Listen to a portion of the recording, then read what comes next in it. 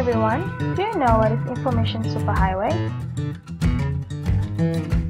Information Superhighway will allow us to share information, to connect and to communicate as a global community. In 1994, the Vice President of the US referred to the Internet as the Information Superhighway. He also claimed that Information Superhighway needs to be used in school. It is about getting the teacher to use the Information Superhighway in learning and teaching process. And this is what meant by network teaching.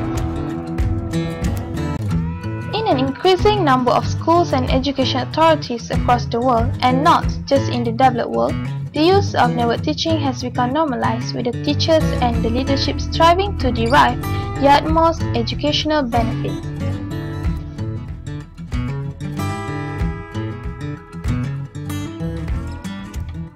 Thank you for watching.